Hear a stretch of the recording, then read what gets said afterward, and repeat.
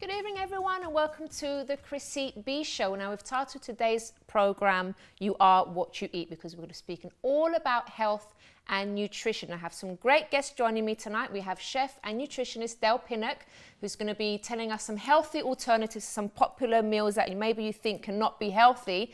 And also we're going to be joined by the lovely Jane Wrafter, who's our resident fitness expert, and she'll also be talking to us about exercise, metabolism, and everything you need to know about losing weight or putting on weight, if that's your case, whatever it is. They'll be answering all your questions. So this is a live show, so you can call as well. If you have any questions to ask our experts, you can call on 020-7686-6300, and you can also email Chris at chrissybshow.tv. I already have some emails here ready to ask our guests, so if you want to get yours in as well, do contact us. But I'm not going to waste any time because I really want to get into this topic straight away because I'm very excited about it. So let's introduce our first guest, which is Dale. Hi, Dale. How you doing? I'm very well. How are you? I'm good. Glad to be here. I'm very glad you're here because I mean, you are on TV quite a lot, and you know, you do some fantastic cooking. I've seen some of the things that you've done as well. It looks very nice. So, because a lot of people do think that they can't eat lovely food, and for it to taste good, like they think that they can't do that. They think junk tastes brilliant. Yep. And they can't replicate that in a healthy way. Everyone just thinks that health food is like, you know, beards and sandals and knitted shirts and rabbit food. You know, what I like to show people is that it can be indulgent. It can be really decadent. You can recreate all of your favourites. Yeah. You have to really enjoy your food. You know, if you feel deprived, if you feel your food's boring, then you're never going to stick to a healthy lifestyle. So, how did you get into all this nutrition stuff? Oh God, I mean, I've been into it for years. I got into it because from about 10 or 11 years old, I started getting really bad acne. Okay. Went to so many different specialists, doctors, dermatologists, all sorts. Nothing made any difference. Really, I was given all sorts of topical lotions and potions, different bits and bobs. Slight changes here and there, but nothing Did that affect drastic. your confidence a lot? Oh, massively. Sorry to get off the subject, but you know I like to know the story behind the person. I would never sit under lighting like this. You know, I'd be kind of cowering behind the sofa or sitting here with a scarf over my face because I was that conscious of it.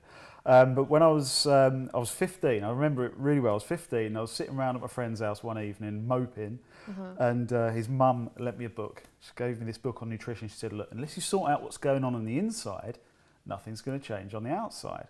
Wow. So obviously, as a 15-year-old boy, I was like, "Okay, whatever you say."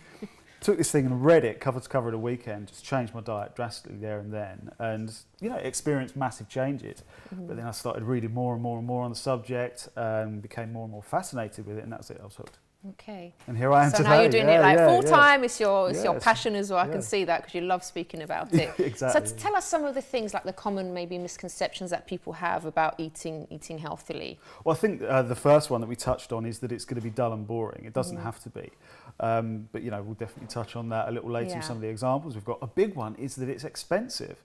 And that is, you know, that's complete nonsense. I've proved it time and time again. If you shop locally, I mean, like, for example, in London, virtually on every single corner, you've got people, little market stalls, people selling fresh produce. For next to nothing, you can get bags and bags and bags full of fresh produce for very, very little. People often think that it will be time consuming. There's always ways around that. You can batch cook That's the thing, that's the common thing, because I'm a very busy person, but I do like to, I do eat pretty healthily apart from the chocolates. Yeah, I mean, if you've got an hour or so to cook something, then cook 3, 4, 5 times more than you normally would. Freeze small portions of it so that you actually start to stock up your freezer with healthy meals. Then like take one out in the morning when you get home from work, there's one defrosted there, warm it through, bam, done, easily. Okay, now you've released your book, you said three weeks ago, right? The Medicinal Chef. So this is great for people that just want great meals, but very, very healthy, right? So we've got there's so many lovely recipes. Oh, look, I've landed on the Greek page. What a coincidence. Greek pizza. Absolutely. So a lot of people think, I cannot eat pizza, for example, I'm trying to lose weight. I love pizza. It's great. I like proper pizza. But the thing is with this, it's not like 8-inch thick, white bleached flour, high GI, so what's the base bread. on it's this? A pita bread. It's just a a whole wheat bread, pita bread. So that's a very slow release carbohydrate, will keep you full, very, very low GI. It's not smothered in cheese. There's a little bit of feta on there. A little bit of mint. Am I allowed to show the picture? I want to show the black picture. Olives. Can I quickly? Okay, let me just quickly flash the picture. Okay. The black olives on there, tomatoes, that looks lovely. Kind of things. Okay. So you've still got the same flavour experience. You know, you've still got that culinary experience going on, but it's so much better for you because it's a better choice of actual core ingredients. Okay. And then you've got like desserts and things. Yeah, you can have desserts. You can have chocolate desserts. I often make a chocolate mousse, for example, using avocados. Literally pureeing up avocado. You add cocoa powder to it. I really want to taste that one. Yeah, I didn't bring that one. Sorry. Next time. Okay. That's all. I've got a few questions here because obviously this is something that does affect, well, everyone, because as the title says, we are what we eat, because it can affect our mood, the way we look, like you said, with the on every having acne. conceivable level. Absolutely. So what are some of the maybe the common mistakes that people make maybe when they think they're trying to be healthy, but in reality they're not? Because some people go for start eating, it's like, I'm going to have this health bar because I think it's a health bar and it's from a health shop, so it must be good for me and it must, you know, affect me quite in a nice way. It's one of my real bugbears. I mean, the worst offenders, I think, are the low-fat diet things. Okay, so let's say like a low-fat yogurt. Sounds great, sounds really, really virtuous, like you're doing yourself a favour. Then you pick it up and read the ingredients. It's pure sugar. It's rubbish, sugar, colouring, stabilisers, everything in there other than food. Okay, I would say always... natural yogurt okay? Because sometimes I just buy a natural Greek yogurt and I mix it with honey and I put some nuts and things. Perfect, absolutely. Because it's real food. Your body knows what to do with it. You know, when you start to take in this really weird cocktail of man-made junk, you know, that's going to affect your health on a lot of levels. Okay. What other maybe mistakes do people make, do you think? Other mistakes, I think maybe putting too much pressure on themselves as well. I mean, you have to be realistic when you're changing your diet because, you know, it can be a really massive lifestyle shift for a lot of people. So start small. So rather than try and just go from eating takeaway every night and junk food to being like virtuous, small steps. So if you say, okay, I'm going to start having a good side salad with everything that I eat, or I'm going to snack on fruit between meals. Set yourself one goal. Yeah. Once that becomes like a normal habit, then you know, move the goalposts a little bit. Try something else. Okay. So I think that's a big mistake that people make, is they try and do everything all at once. What about things like smoothies? Are they pretty good for people? Depending again. It depends. If you make them yourself, I would say if you do make smoothies at home, try and get yourself like a protein powder or use peanut butter or something in there as well as just the fruit. Because if you're using just the fruit, it can be very, very sugary. The natural sugars in the fruit can actually affect your energy levels, can make blood sugar go up and down all over the place. Yeah, absolutely. Because they're a very, very fast release sugar. But you put a bit of protein in there with it, so peanut butter or a protein powder or something, that slows down the release of that sugar. So that will give you a nice sustained energy level throughout the day. But if it's just smushed up fruit, that can actually... See, people think that that's something really good. It can be good, but a lot of people are quite sensitive. If I have just a fruit smoothie, then I'll find that like my head goes a little bit cloudy. I can sometimes feel a little bit bloaty as well because the fast release sugars. But have a bit of protein with it, or even water it down. Or if you can't do that and you get the smoothie, make sure you hold it in your mouth for a little bit longer. Here's a little tip. Okay. Get the smoothie, hold it in your mouth for a little before you swallow it. You'll notice the taste change slightly as the enzymes in your saliva start to break it down. Then you swallow it and the actual sugars will be partially broken down. Oh, that's a good trick. Yeah. Let's just take a caller quickly, Dale. Good evening. Hi, Chrissy. You alright? Hello, I'm fine. How are you? I'm fine. What's your name? My name's Lewis. Hi, Lewis. Did you have a question for us? Or for our expert, rather? I agree with sort of what you eat. I work in sport, and at the moment I'm on a bit of a diet myself, like working with water and green tea and having natural food sources and cooking and grilling my chicken. The question I sort of have for Dale, because I feel a million times better for it, the question I have is sometimes it gets a bit bland. So sauces, like I like Nando's sauces and salads, like salad dressing, but a lot of them have a lot of added sugar in and they're quite fatty. Is there anything what you recommend, Dale, to use instead? Well, for chicken, there's an amazing one. Really, really simple. A little bit of sea salt, a little bit of cracked black pepper, and then a sprinkling of Chinese 5-spice. And then just griddle it both sides. Sounds really, really simple, but you get an amazing, amazing flavour. You can even mix those with a tiny little bit of honey. Obviously, don't go mad with it because there is quite a lot of sugar in honey. But it's good for you, honey, isn't it? Like, very good for you. Yeah, I mean, it's better than just like a sort of white granulated sugar. But that will caramelise slightly as you start to grill it, and that will create an amazing flavour, really, really amazing flavour. So, yeah, something as simple as that. Okay, thanks, sir. Because I've had chicken the last 2 nights, and I'm enjoying it, and I feel so much more alert and healthy and athletic. But sometimes it just feels a bit dry, and I'm just getting a little bit bored of it. So. It can get a little bit dull sometimes. But just experiment with different herbs and spices and seasonings and things. And I think the seasoning's a real key point. Like just a little bit of sea salt, a little bit of pepper can really just bring things to life. Can make a massive try that, difference. I think. All right, thanks very much for your call. Oh, did you have something else? Sorry. Yeah, no, I just wanted to ask, as in first thing in the morning as well, because like I said, I'm on green tea and water, and just like an energizer. Sometimes I have fruit, but sometimes I feel like that leaves me a little more full than energized, if that makes sense. That's what I was talking about with the smoothies before. It can actually sometimes send your blood sugar up so fast that you get a crash afterwards. So you feel great for a couple of minutes, but then boom, your energy levels start to go. Have the fruit, then have a handful of nuts with it, something like Brazil nuts, almonds, even pumpkin seeds, something like that. And that protein, that extra protein with the sugar, will slow down the release of the sugar. What if you're allergic to nuts, mate? Then in that case, then you probably want to try something else. I would have thought a good protein-based breakfast. Then maybe something like, you all right with eggs?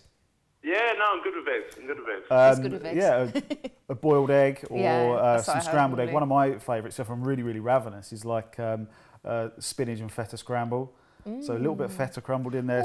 Hungry. Oh, that sounds nice. That sounds really good. I'm going to try that. Spinach in there, some cracked black pepper. Oh, that amazing. sounds delicious. Yeah. All right, we're going to leave you with that then because we're going to need to go to a quick break. Well, thanks for your call. Thank you, Chrissy. Thank you. Yes, thank you. Thanks. And so after the break, you're going to be showing us a couple of things that you've prepared. Yes. Healthy stuff. Yes. And very nutritional. So join us after this. And if you do have a question, do give us a call as well. 020 7686 6300.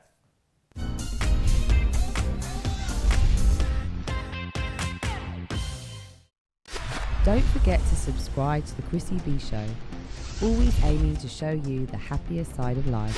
You can find us on YouTube, Facebook and Twitter.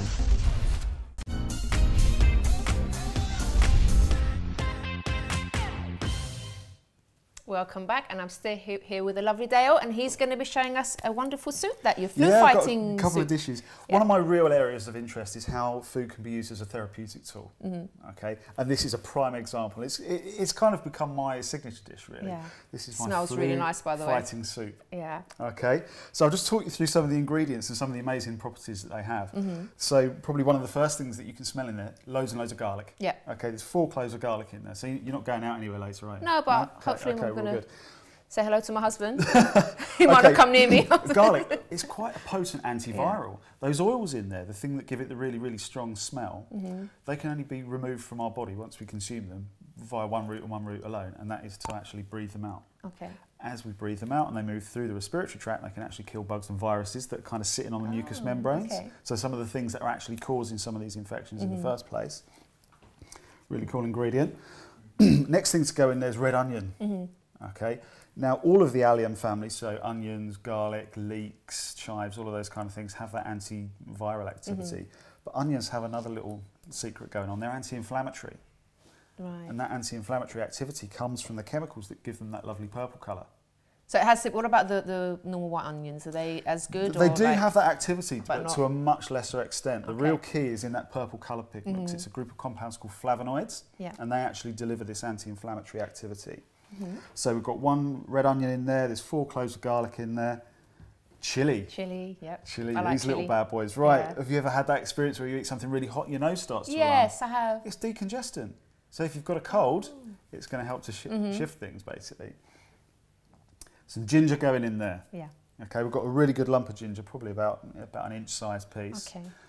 Ginger is a really powerful anti-inflammatory. You think about it, when you've got a cold and you're really bunged up, most of the time it's not that you're actually full of gunk and goo, it's that the mucous membranes are actually inflamed whilst your immune system is attacking the virus that's there.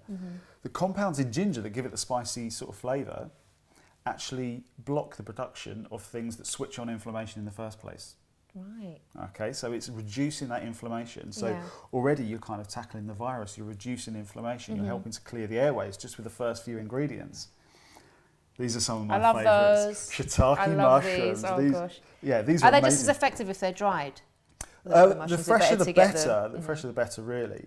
Over 40 years of clinical research been conducted on these. Okay, there's a special type of sugar in there called a polysaccharide, and what that does is it actually elevates white blood cell count. It kind of fools our immune system into thinking that we're like under a major attack, and our production of white blood cells goes up. you know, that's the army of the immune system. The more of those you've got in circulation, the better position you are to actually deal with infection. Okay. What makes them better than the other normal mushrooms? It's that polysaccharide. It's that sugar.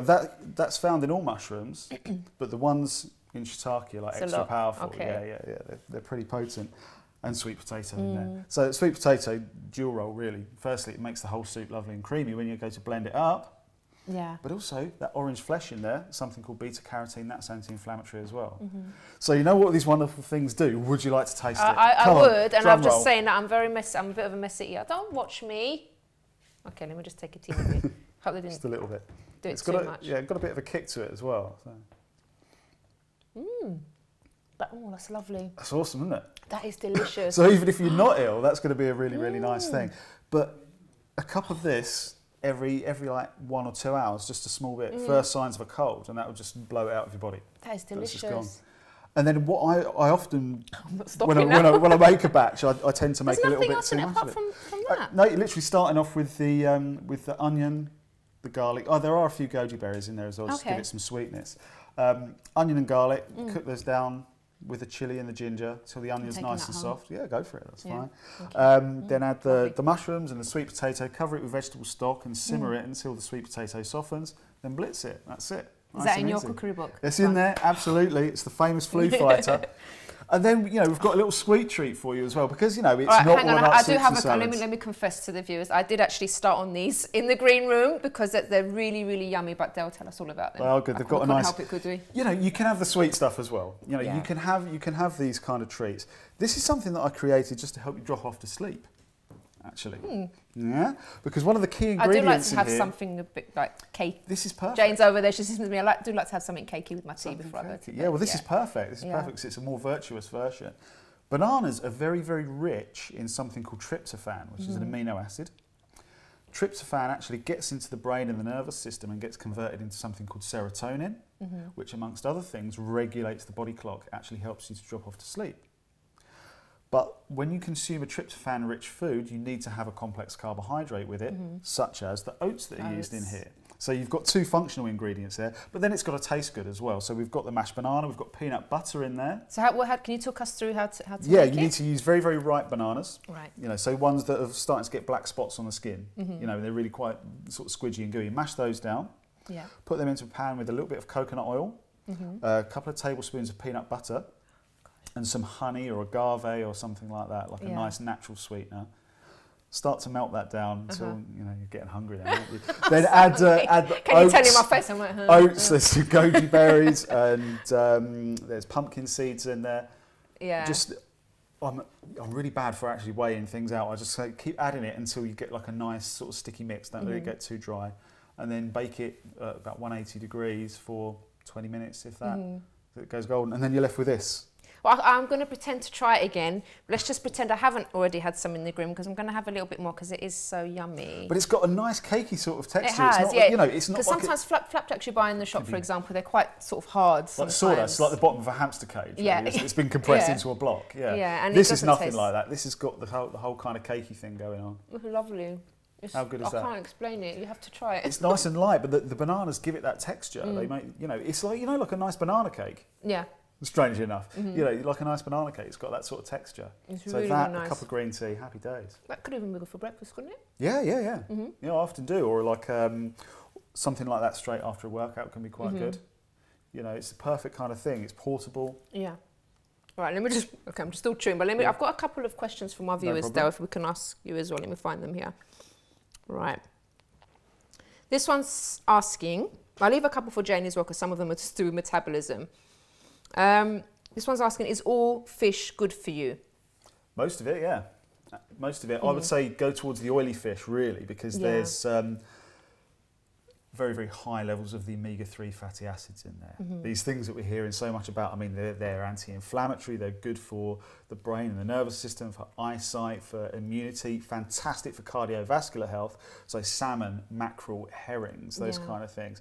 All fish are going to be a very, very good source of protein, a very, very easily digestible protein. Because I was reading somewhere that, I think it was in a running magazine, that maybe we shouldn't have more than sort of 3 portions a week because of the pollution in the sea. But I don't know. It's like, well, it's a bit. It's interesting. I mean, a colleague of mine that leads a lot of research at Oxford University, and they've done a lot of the work with kind of omega-3 fatty acids and fish intake. They always say the implications of not consuming enough far outweigh any potential risks of toxicity. You can say that about anything. I mean, unless you're kind of like sleeping in Tupperware every night, you're going to be exposed to all these weird and wonderful toxins. It's part of modern life. Do you know what I mean? But it's better just to kind of have good food consistently, rather than worry about the little intricacies of what may or may not be in there. Okay, and we had another question as well. What's the best time to actually stop eating in the evening? That really depends. There's not like I mean, we were having this conversation earlier. There's not really a hard and fast answer. Obviously, going to bed on a massive meal is not a good idea for lots of reasons. Obviously, you're not going to be able to utilise a lot of that energy whilst you're asleep. That much food in your digestive system is going to affect your sleep. It's going to make you restless. But if you work late, if you've got very strange patterns, then it's not necessarily a bad thing to eat late at night. Just don't eat something really, really heavy. I would say a lean protein and sort of green vegetables or salad or something like that. That's not too energy dense, but is going to actually physically make you feel quite full. Protein fills you up, so that you're not kind of going to bed with a gurgling stomach, but at the same time you're not going to be taking in too much. There's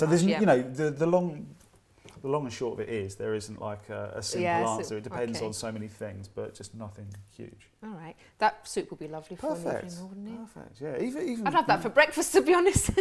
I would. It's a good base for a curry. Yeah. Oh gosh, that's a good idea. Okay. All right. One more. Do I have time for one more question? Let me see. Yeah. Okay. She's telling me yes.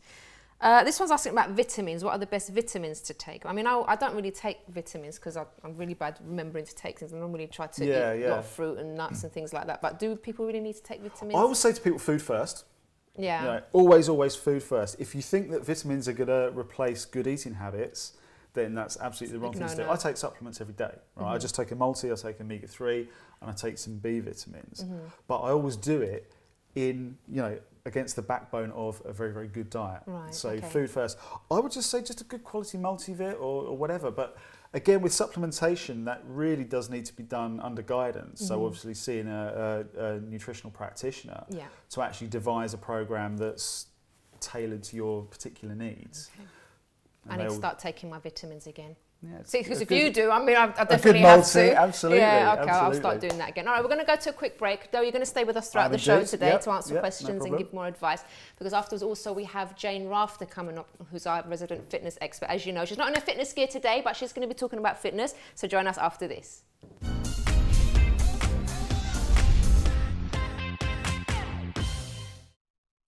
Don't forget to subscribe to the Chrissy B Show. Always aiming to show you the happier side of life. You can find us on YouTube, Facebook and Twitter.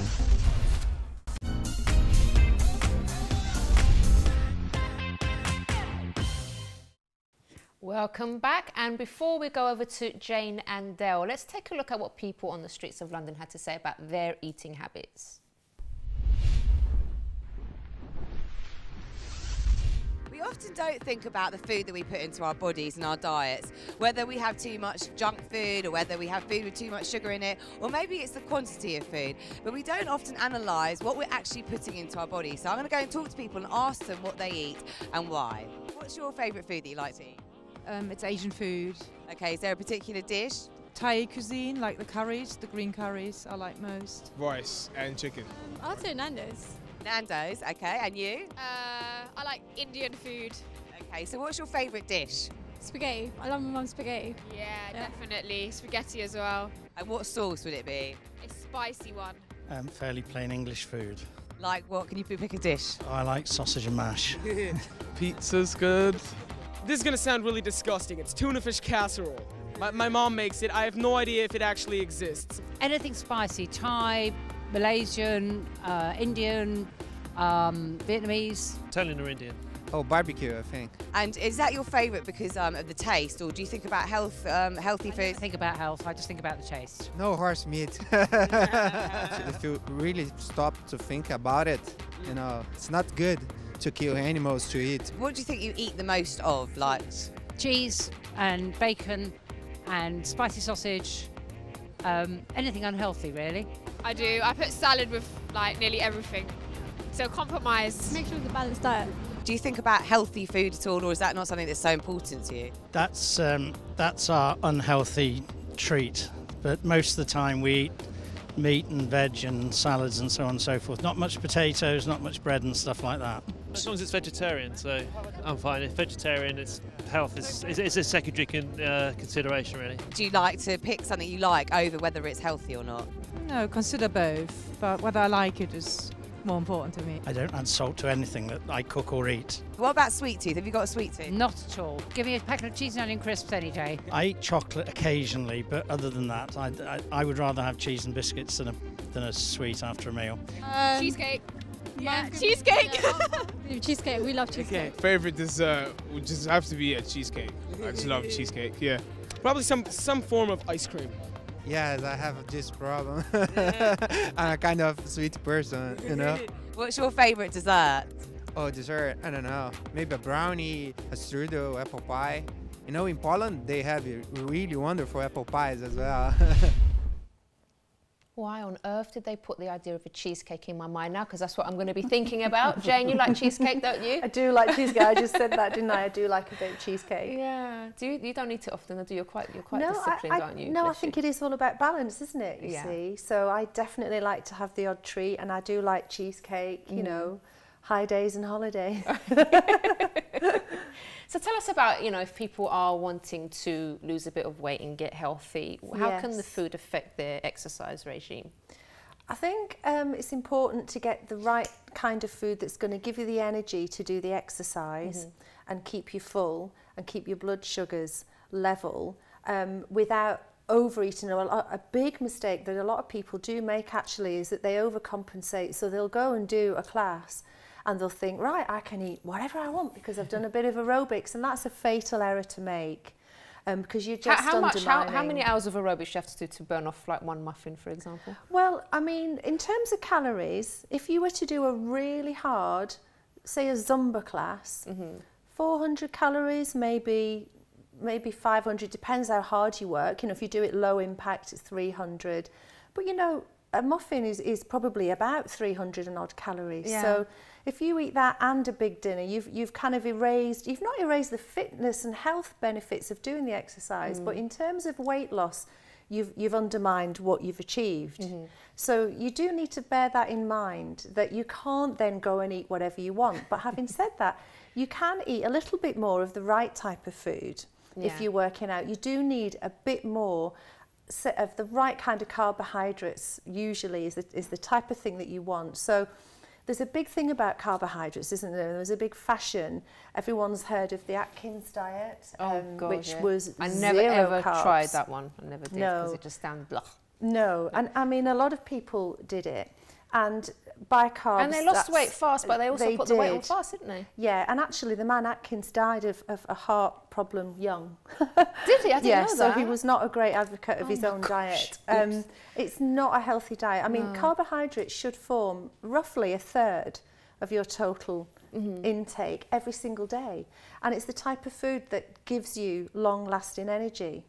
But I think what people should know is that they need to eat the right kind of carbohydrates at the right time. So carbohydrates are complicated to understand, and I'll try and explain it in a simple form. Okay.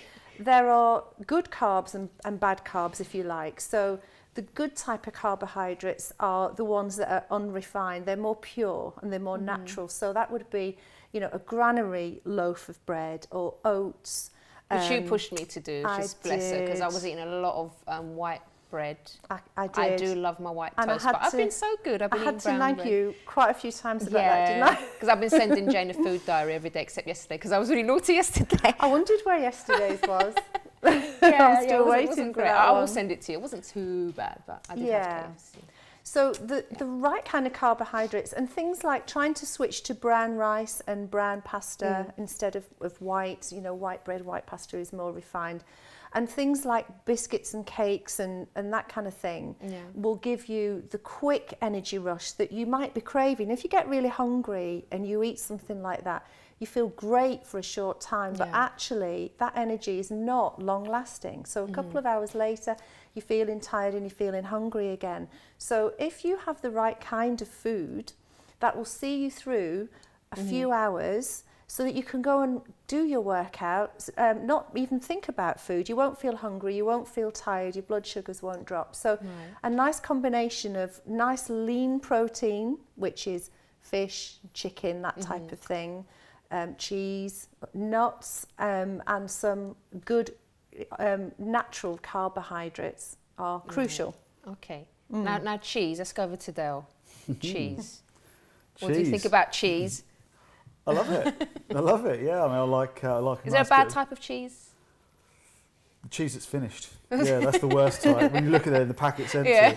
You know what? It's all about the amount that you eat. If you eat too much of it, it's going to make you feel awful. You know. Anyway, I don't get that fixated on the whole fat thing, because fat is such a vital nutrient to our body, and it's really not the villain that everyone's made it out to be. And the amount of evidence that actually... It's so good to hear that, isn't it? Yeah, because the thing is, the whole evidence base for this big public health message that was put out there, that fat is the villain, was literally like wafer thin. It was based on some very, very bad science in the late 40s and then some more in the mid 50s. And these two bits of flimsy research created this massive public opinion that fat is really bad. It's essential. The wrong types of fats consumed in excess can aggravate inflammatory issues, can be problematic to certain elements of cardiovascular health. But one thing they won't do is make you put on fat. Fat doesn't make people fat, it can't. Only if you have too much. If you had too much, you're going to give yourself digestive problems first. It's probably going to come straight out the other end, or you're going to cause problems for the cardiovascular system. So do actually have fat in your diet. That includes butter, everyone. Yeah, you can eat butter, and it's better than marge, isn't it? Yeah, I mean, as both said, it's just don't have too much of it. Yeah. Keep away from the weird and wonderful low fat things. These awful low fat spreads and stuff, throw them in the bin. They're no good to anyone. They taste horrible anyway. Yeah, so you're better off having the full fat stuff than have the real thing. Your body knows what to do with it. Have too much of it, you might cause some problems for yourself. But you have it in a sensible amount, real food. See, that's such a big mistake that we've all made at some point, because you just assume low fat means it's better for you, but it's just eating rubbish. And people are taking in fat, not just what they put on the toast, but fat in processed foods. There's a lot of fat there. So if you eat too much fat from other sources, that's going to make you put weight on. So it's not just the fat that you put on your butter that people should think about. Okay. We're going to go to a quick break, because time is flying today, isn't it? Yeah, it really is. Okay, we do have a few questions from the viewers as well, which, hopefully we'll get time to answer everything. But I'd also like to talk about maybe foods that you can eat, and maybe exercise that can uplift someone's mood as well, because obviously if we do eat the wrong kind of things and we're not exercising, that can make people feel depressed even. They get quite... they feel quite low about themselves, and they think there's something wrong with them, but it's not. It's just because of what they're eating or because of what they're not doing in regards to exercise. So we're going to be talking about that after this break, so do join us.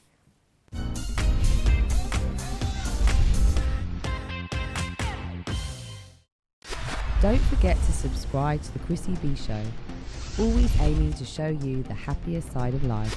You can find us on YouTube, Facebook and Twitter.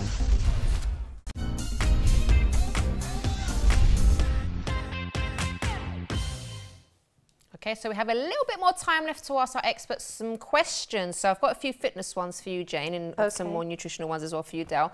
So this person's asking, what's the best way to speed up your metabolism when you're trying to lose weight?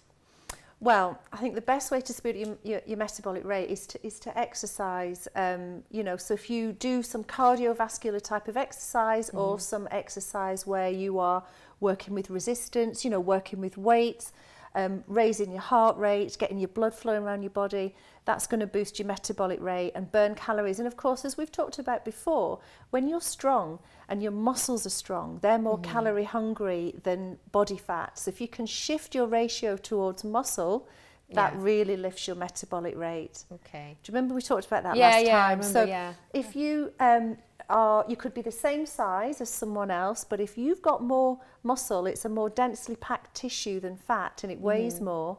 So you can be the same size and heavier if you've got more muscle. So that's the best way. There is no shortcut, I'm afraid. I would love to be able to say, just jump up and down for 5 minutes a day. That's all you need to do, and you'll be slim and you'll burn all the calories you want. You just have to build in a sensible regime of exercise. balance Any food though that someone can eat that can maybe speed it up a bit, do you think? I think protein is like probably your best friend there. I mean, for speed up your metabolism. Yeah, because you actually require more enzymatic processes to break it down. You get something called dietary induced thermogenesis, okay, where basically you're generating heat because you're producing more enzymes, more digestive fluids, more things that are involved in actually physically breaking that down. It takes longer to digest a protein than it does a carbohydrate.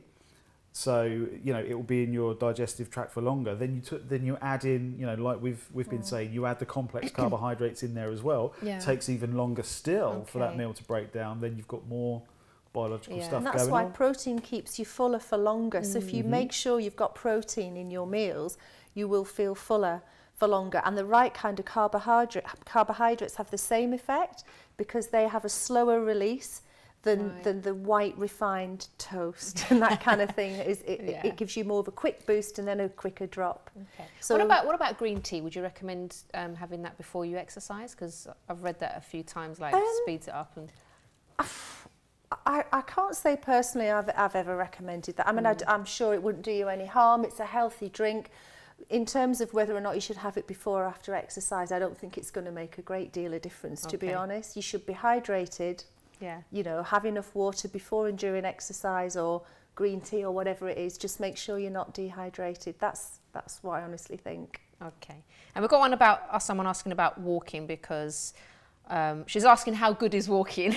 Yeah. But I think what she's getting is maybe that's all she has time to do. So is that effective enough as a form of exercise, just walking? Absolutely fantastic is the answer. Fantastic.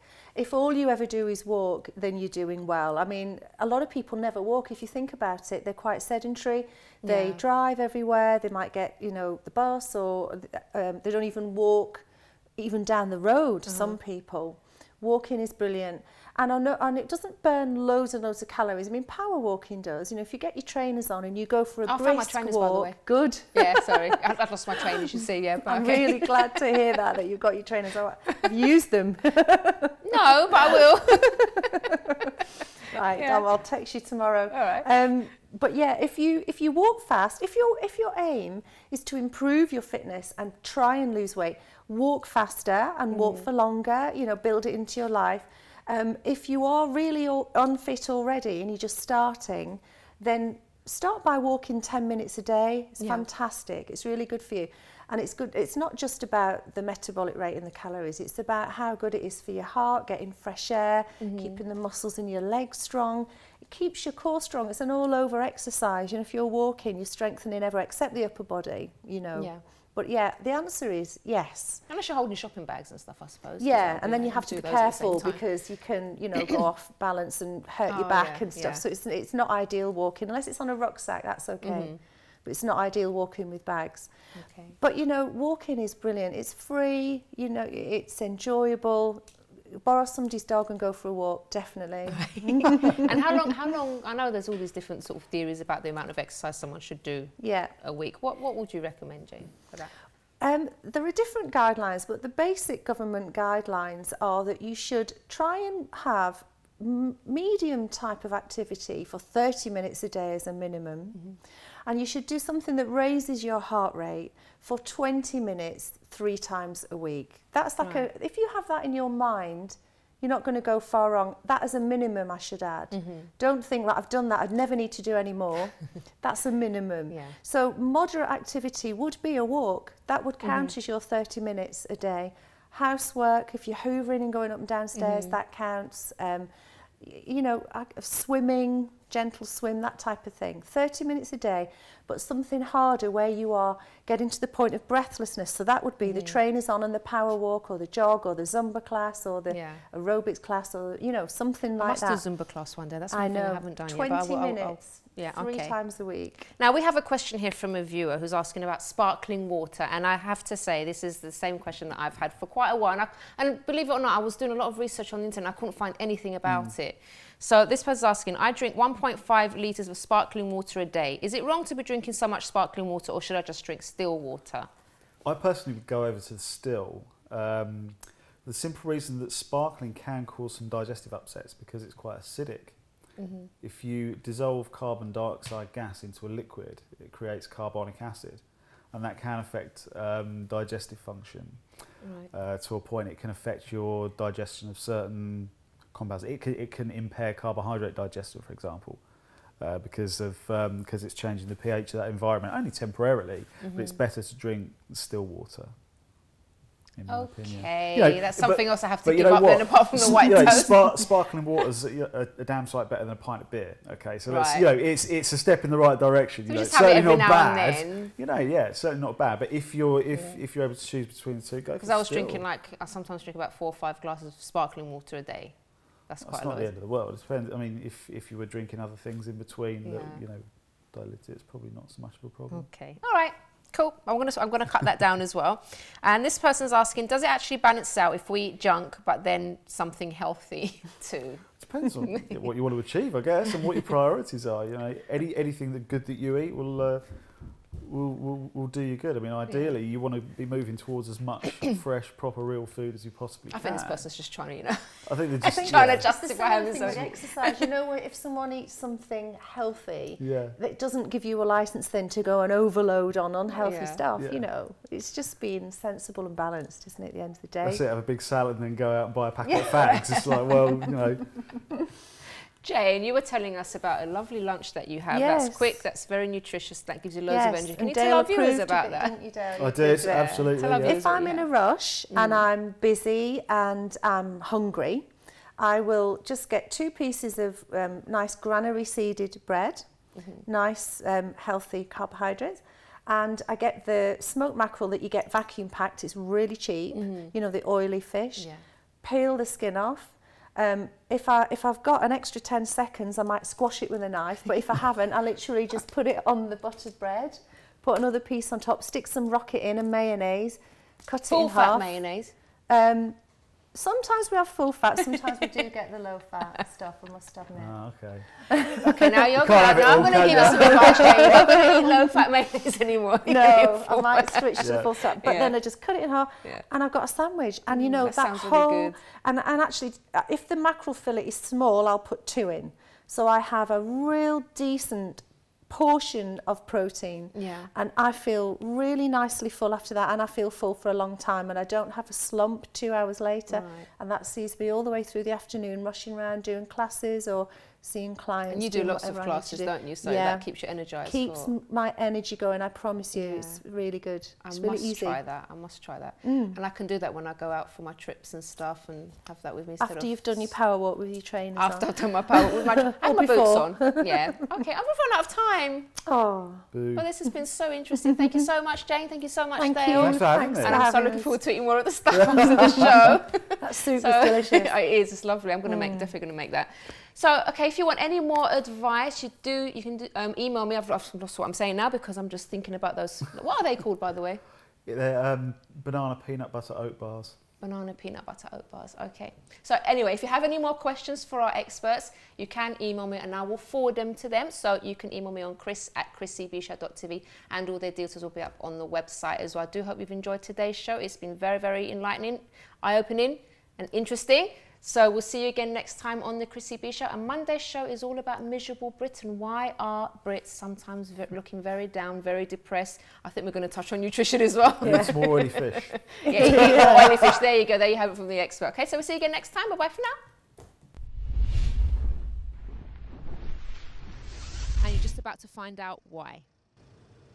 And I'm supposed to walk up the stairs, aren't I? Sorry, I forgot. Okay, we are about to go on the river right now. It's absolutely freezing, but I'm having a great time. And Barbara's not doing so well over there. You're cold, my darling. Oh, the poor thing. She's even got our cameraman's coat on. But we're going to have a really good time on the boat now, right?